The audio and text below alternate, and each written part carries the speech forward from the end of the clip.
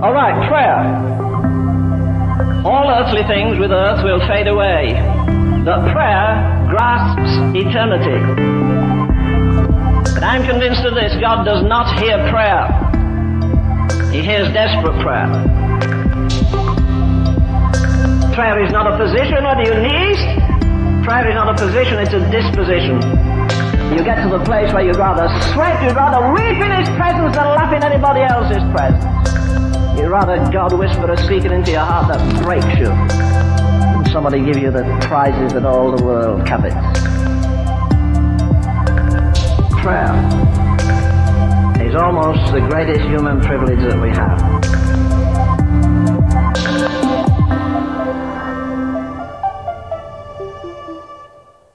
All right, starting a 3-week series, starting today, so today and then 2 more weeks. Talking to Jesus, a simple guide to prayer. I find it, I certainly don't find it as a coincidence that for weeks we've planned to be in this series and we've planned to start this series, and we're starting this series on this day, a day after one of the greatest prayer warriors I've ever known, ever, goes to be home with the Lord. So it's just fitting that we're starting this today. Prayer is something that gets asked about a lot. I think it's something that many of us followers of Jesus struggle with from time to time, sometimes more than others throughout our walk with the Lord. It can be confusing. It can be difficult because it seems like you're not doing it right, or it seems like it's ineffective. You're just not sure. How do you do it? All of those types of things. Of course, Jesus' disciples asked Jesus the same thing. How do you pray? Teach us to pray, Lord. So this is a question that's been around and that I think followers of Jesus have always been asking since the very beginning. It's a great question to ask. How can I pray more effectively? Even if you know, even if you do it often, how can I pray more effectively? How can I communicate with the God of the universe more effectively? Because that's really all prayer is communication. It's communication with God and God communicating with us. And I think that's one reason why prayer is difficult, because communication is difficult. To communicate clearly from human to human is not an easy thing to do, much less we feel so inadequate to communicate with the God of the universe. I'll give you an example of that, about how, depending on what you say and how you say things and those types of things, how communication can get mixed up. I'm going to read a nursery rhyme that all of you know. You follow along with me as I read this nursery rhyme to you. Scintillate, scintillate, globule vivific, fain with I fathom thy nature specific, poised in the ether capacious, strongly resembling a gem carbonaceous. Do y'all know that nursery rhyme? Of course you do. Let me read it differently. Twinkle, twinkle, little star, how I wonder what you are up above the world so high, like a diamond in the sky. Exact same words, exact same meaning, or different words, but exact same meaning. The first one, you had no idea what I was talking about. The second one, that makes sense. That's communication. Sometimes it's not what you know, it's can you get it across to the other person. I think God wants to get a lot across to us. He wants to communicate to us. He wants us to spend time in prayer with Him. When it comes to communication, I've got several funny stories that I could tell, but there was one that I was thinking about this week. I just couldn't get it out of my brain, about miscommunication, I guess you could say. So one time, my dad and my stepmother were on the way home. They had gone to Dallas, and they were on the way back from Dallas. And my dad, to put it nicely, is difficult of hearing. Dad, if you're watching today, as you are often, please, for our family's sake, get some hearing aids for the millionth time. But my stepmother, for medical reasons, is very difficult of hearing, very, very difficult of hearing. So the conversations between them can get fairly entertaining at times. So they were coming back from Dallas, and my stepmother had bought this jacket. And she says to my dad thinks, do you like this jacket for you? Do you think it will fit? And he looks over at her and says, no. Because he thinks she asked, do you like this jacket for yourself, and do you think it will fit you? And he looked over at her and said, no. And he said, as we went down the road, the temperature in the car got a little cold. He said, he's thinking, I don't know what's going on, but something's not right. I don't know if you guys know what I'm talking about, but sometimes you can feel that chilly temperature.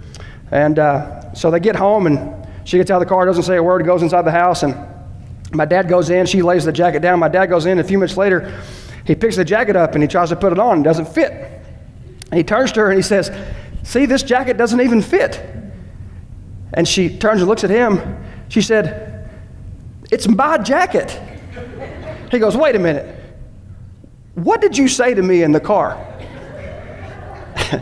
And she said, I said, I got this new jacket. Do you like it? Do you think it fits? Talking about herself. And so, they were mad at each other and all those, and there was for no other reason than miscommunication. Communication is difficult. It just is. It's not easy to communicate clearly, properly, and that's what prayer is. And so, really, I don't think we're going to unearth anything earth-shattering. I really just want to talk about some of the basic things that Jesus says make effective prayer. And hopefully between today and the next 2 weeks coming up, we can be more effective in our prayer life because God desires us to be effective in our prayer life. So we're going to look first at Matthew 6. Now, Matthew 6 is right in the middle of the Sermon on the Mount. That's what we call it, the Sermon on the Mount. It is the sermon of all sermons. It's when Jesus gives us this big, long message, and, it's things that we still struggle with. It's like, here's who God really is, deal with it. And we're still dealing with it over 2,000 years later, trying to wrap our heads around it and live it out and be those things. This section that we're in is a broad section on worship in general, how to properly worship in general, and then we're dissecting out a little slice of how prayer fits into worshiping in general. So if you didn't know, in Scripture, Jesus prayed and he talked about prayer. And so that's kind of what we're going to dig into this morning. Matthew 6, starting in verse 5. Whenever you pray, Jesus talking, whenever you pray, you must not be like the hypocrites, because they love to pray standing in the synagogues and on the street corners to be seen by people. Truly I tell you, they have their reward. But when you pray, go into your private room, shut your door, and pray to your Father who is in secret. And your Father who sees in secret will reward you. When you pray, don't babble like the Gentiles, since they imagine they'll be heard for their many words. Don't be like them, because your Father knows the things you need before you ask Him. Therefore, you should pray like this. Our Father in heaven, your name be honored as holy. Your kingdom come. Your will be done on earth as it is in heaven. Give us today our daily bread, and forgive us our debts as we also forgive our debtors. And do not bring us into temptation, but deliver us from the evil one. For if you forgive others their offenses, your heavenly Father will forgive you as well. But if you don't forgive others, your Father will not forgive your offenses. As usual with Jesus, He's kind of on the nose when it comes to sharing truth, because truth most of the time is kind of on the nose. It hits you right there for what it is. Jesus gives some examples here, and today we'll look at one, and the next week we'll look at the next two sections of what we can pull out of here. But I think there's three main things Jesus is saying prayer needs to be, must be, should be. It needs to be sincere. It should be submitting or in submission, and it needs to be synchronized. It needs to be in lockstep with God. So next week we'll look at submitting, and the next week, Lord willing, we'll look at synchronized. This week we're digging in to sincere. How to be sincere in your prayers, how to be real and authentic, honest in your communication with God. I believe God desires that from us, and I believe it will make our prayers more effectual as we look at that. So just going back to what we just read there, back in verse 5, Jesus says, whenever you pray, you must not be like the hypocrites, because they love to pray standing in the synagogues and on the street corners to be seen by people. Truly I tell you, they have their reward. But when you pray, us, followers of Jesus, but when you pray, go into your private room, shut your door, and pray to your Father who is in secret. And your Father who sees you in secret will reward you. So, what is Jesus saying here? What is he saying? Is he saying and making the argument of versus private versus public prayer? In other words, private prayer is good, public prayer is bad. Is that what Jesus is saying? Anybody have an answer for that? Is that what Jesus is saying? That public prayer is a bad thing? It's wrong? Of course that's not what he's saying. How do we know that? Because Jesus prayed publicly. And Jesus didn't do anything wrong. He never sinned. So if praying publicly is wrong, then Jesus was wrong. That's not what he is saying. As I was going through this and studying it and really trying to kind of flesh it out for myself to bring it to you, I just kept coming back to that quote from Augustus McCrae. As I was going through this stuff, it's like, is it private versus public? Is it this versus that? It's like when he's looking at Woodrow, he says, by God, Woodrow, you just never get the point, do you? I feel like God feels like that with us. Like you guys, you read my word, but you just don't get the point, do you? You just miss it. And it's not private versus public. It's sincere versus hypocritical. Don't be a hypocritical prayer, Jesus is saying. Don't be hypocritical in your prayers. He's not condemning public prayer by any stretch of the imagination. He's just saying don't only pray in public. In other words, if you only pray in public and you never pray in private, then you're not praying to me and for me. You're praying for the benefit of those listening so they will think you're special. You're praying for the ears of man instead of to the heart of God.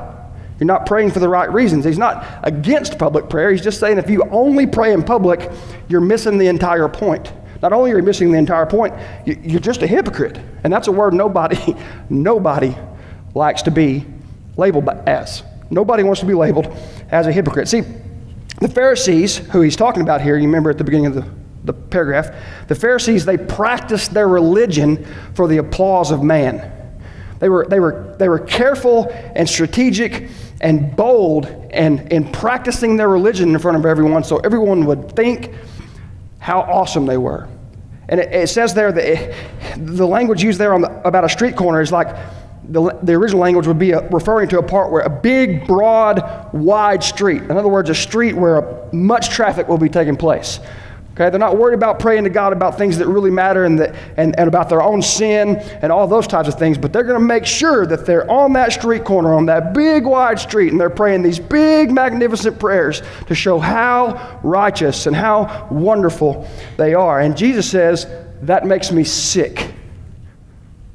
I don't want to hear those prayers. I don't want to hear your hypocritical prayers. I want your sincere prayers, your honest prayers, your real prayers, the prayers that you would pray if no one was listening in your private room. I know many of you through the last several years you've added prayer closets or prayer rooms. I talked to a lady this past week that's been visiting the church for several weeks, and she talked about how she puts her prayers in dry erase marker on her bathroom mirror. She writes them down on the mirror because she said, that's a place I'm going to see every day. And she has them written down there, the people she's praying for and what she's praying for, and she writes it on a mirror. I was like, that's actually really smart. You're going to look at that, you're going to see it, it's going to remind you to pray every day. I think those are great practices. I also think praying like we do on Sunday mornings as a congregation, that's a great thing. But if I get up here and I pray to you or pray with you up here, but I haven't spent any time all week personally praying and seeking the face of God and seeking the Word of God, then when I stand up here and pray with you, in front of you, to God, I am praying hypocritically. And I'll be honest with you, as I've dug into this week, that's something that kind of hit me on the nose. God kind of said, hey, buddy, where you been lately? Where you been lately? Yeah, I mean, you prayed every Sunday, but where you been lately? Have you been seeking me in prayer lately, or have you just been passively praying to me lately? So I want your time. And I prayed for forgiveness right there on the spot. I said, you're right, God. Man, your truth is difficult to swallow sometimes. Well, he'll put it right in your face. Jesus goes on and makes another comparison. He says, when you pray, don't babble like the Gentiles. Don't babble like the Gentiles, since they imagine they'll be heard for their many words. Don't be like them, because your Father knows the things you need before you ask him. Therefore, you should pray like this. There's a lot of things in there, a lot of rabbits I could chase, so I'm going to not do that. But he says, don't babble like the Gentiles. I cannot think, every single time I read that, I think about the story we talked about a few weeks ago with Elijah. Every single time I read that, I think about Elijah standing there in front of the prophets of Baal, praying to Baal, a God that's dead, a God that doesn't exist, a God that can't hear. And the longer they pray, the more they say, the louder they get. And Elijah says, hey, maybe he's on vacation. Maybe he's asleep. Pray a little louder. Pray a little longer. Say the right magical formula, and maybe your special little Baal will hear you and do something. In other words, when you're not praying the way God wants you to pray, it's because sometimes you think it matters what you do. In other words, we want the credit. My wonderful prayers, my great prayer plan, my wonderful prayer closet. Look at my prayer journal and how great and wonderful my prayers are. We can't make the focus of our prayers us. The focus of our prayers is who we're praying to. God doesn't need you to talk him into doing anything. Not only does he not need you to, you can't. There's nothing that you or I could say that would ever change the will of God. God wants us to pray and spend time with him and communicate with him so that he can affect us, not so that we can affect him. We've got it backwards sometimes. I know that I have had that in my life. So is Jesus, again, is he making a comparison that short prayers are good and long prayers are bad? He says, don't babble on. Don't talk a bunch of words. Is that the point? No, Woodrow, that's not the point. Sometimes long prayers are coming straight from the heart, and sometimes there's a whole lot of things to pray about. And sometimes we'd be better off just to cut it off a little shorter and not babble on, thinking that if we just say a little more and say it a little more effectively and have the right combination of words, that somehow that will get God to do what we want him to do. Again, it's not many words versus few words, it's sincere versus hypocritical. This is why this word is so near and dear to me personally, and why I bring it out to us so often. It's why it's one of our 3 action words. I hope and I pray, literally, that we are a sincere church, an authentic church, a church that shows sincerity to each other, to this world, and to God. Sincere versus hypocritical. How can you say that? In other words, to be sincere, you have to pray with the desire to please God and to know God, not man. If at any point in time you feel your heart wanting to say something simply so the person you're praying with can hear it, then you've lost the focus of what the prayer should be. The prayer should be praying to God, to know God, to please God, to pray what he wants to hear, not so that man can pray, can hear what you say and say, oh, yes, very good prayer. Very good prayer. I really like the way you said those special Bible words. We're so proud of you for being such a good prayer. We talked earlier that Jesus, not only did he talk about prayer, but he actually prayed. You know, Jesus' prayers are recorded. They're documented in the thing we call God's Word, in the Bible. Literal documentation of Jesus' words while on this earth to the Father. Numerous places. We're going to look at 3 this morning. And as we look at these things, and as we talk about sincerity, and we dig further deep into this, just think about this quote from Warren Wiersbe. This quote just, it's been, I can't get it out of my head. He said, we have no right to ask God for anything that will dishonor his name, delay his kingdom, or disturb his will on this earth. heart check on your prayer life is what you're praying for. Is there any possibility that it will dishonor the name of God, that it will delay His kingdom, the advancement of the gospel, the good news that Jesus Christ died for you, was laid in the tomb, rose again on the third day to take away your sins and give the gift of eternal life? Are your prayers trying to stand in the way of the advancement of the kingdom or to disturb His will on earth? That statement I cannot get out of my head. But real quick, here for about 10 minutes, we're going to look at 3 prayers, the only 3 prayers in the Gospel of John that are recorded of Jesus. The first one is in John 11. And when we're looking into this, let's look for the sincerity of Jesus' prayers. This is John 11 on the screen. You can flip to it if you're there, if you want to get there. It says, so they removed the tomb. Now this is when Jesus is going to deal with the problem that one of his best friends, Lazarus, has died. So they removed the stone. Then Jesus raised his eyes and said, Father, I thank you that you heard me. I know that you always hear me, but because of the crowd standing here, I said this, so that they may believe you sent me. After he said this, he shouted with a loud voice, Lazarus, come out. The dead man came out, bound hand and foot with linen strips, and with his face wrapped in cloth. Now I have no doubt that you and I want prayers that are effective like that. We want to pray in a way that literally Lazaruses come out of tombs. I know that we desire to do that, but here's what the thing is that we're looking at here. Verse 42. Look at verse 42. Check out Jesus' sincerity. I know that you always hear me, but because of the crowd standing here, I said this. He said, Father, I thank you that you heard me, but I know you always hear me, but the reason that I said that is so the crowd knows that you sent me. Okay? So, what am I saying? Think about how real of a prayer that little statement is, that Jesus said that in front of them. How could it have been different? How might we have done that differently, more hypocritically? Oh, Lord God in heaven, I bow before you so that thy will hear me. And I hope, Lord, that you hear me. Lord, please hear me. He's not putting on any type of front. He's not making it about him. He's making it about the glorification of God. God, I thank you that you hear me.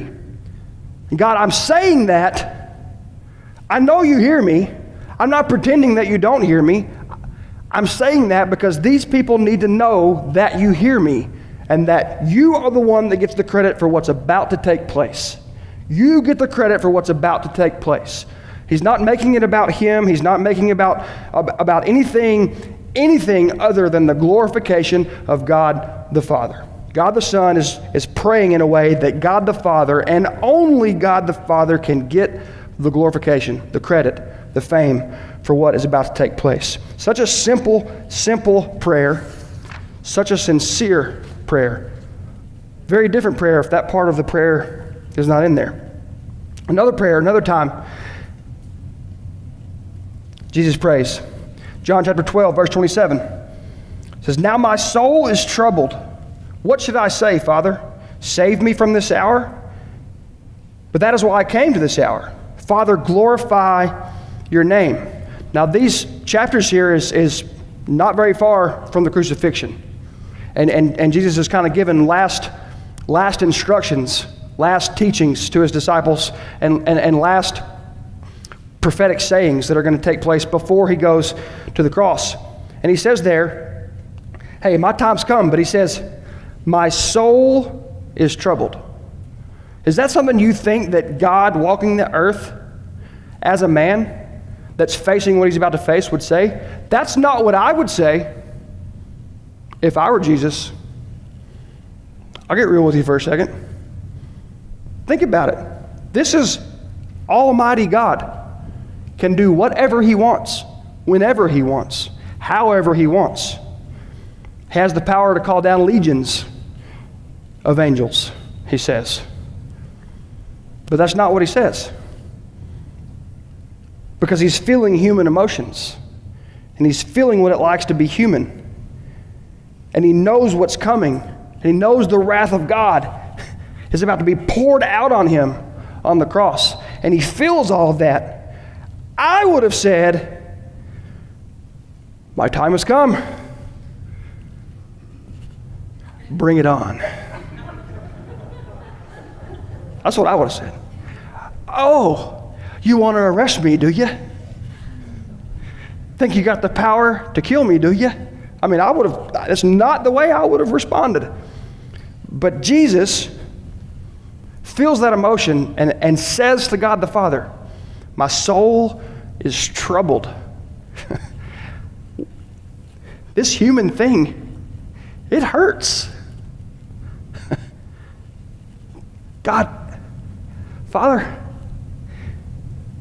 this is hard. Wow. To know the pain I'm fixing to feel, it's troubling. I don't know about you. That's the only God I've ever found as I search this world that's worth giving my life to. That God. That God that was willing to come down here and feel what this feels like. And experience what this feels like. Not because he had to, because he wanted to. So that he could identify, so that he could be our high priest and could identify with what it feels like to live in a sinful, broken, painful, difficult world. That's a God worth giving your life to. He says, God, my soul was troubled. That's a sincere prayer. We don't need to come to God and act like things don't bother us. We just don't need to do it. It's not good for us, which is the point of praying in the first place. And it's not effective. It just makes things worse. Last prayer we'll look at this morning. And this is right before Jesus' longest prayer recorded in Scripture. John chapter 17. Jesus' longest prayer. We're looking at a very short snippet of that, but John chapter 16, right at the end of that, it's right before he's about to say this prayer. Okay? And it's right before he's about to go to the cross and experience all the things that he is going to experience. John chapter 16, the end of verse 30. This is the disciples saying this. The disciples say, by this we believe that you came from God. By what Jesus has just said and done. We believe that you came from God. And Jesus responded to them, oh, really, do you now? That's my voice inflection. But that's kind of the point of what he's saying. Oh, do you believe? Okay. We'll see where you are here in a couple hours. You're going to run away scared, you bunch of chickens. That's the way I would have said it. Do you believe? Verse 32. Indeed, an hour is coming, and has come, when each of you will be scattered to his own home. You're all fixing to run away scared and leave me behind, even though you just said you know that I came from God. And you will leave me alone. Yet I am not alone, because the Father is with me. I have told you these things so that in me you may have peace. Whew. You will have suffering in this world. But be courageous. I've conquered the world. Now that's some pretty sincere communication. Jesus talking to his disciples. That's some pretty sincere communication. Oh, you believe I came from God. You're all fixing to run away. You're all fixing to abandon me. You don't understand it quite yet. Oh, buddy, are you about to understand? It's fixing to make a little more sense. And when it makes more sense, I want you to remember this. As you go on following me, you're going to have trouble in this world. And y'all know that I have a personal pet peeve with prosperity gospel. And there's your really good example of why. Because people that tell you that if you'll just put your faith in Jesus, if you have enough faith, everything will be great. That is a lie. Straight from the pits of hell. Because in his word, in his own words, literally, verbally speaking them as a human being, Jesus said, hey, when you follow me, it's going to be hard. There's going to be trouble. This world, as I'm now experiencing, is a really hard place to exist. But be courageous. Because this world ain't all there is.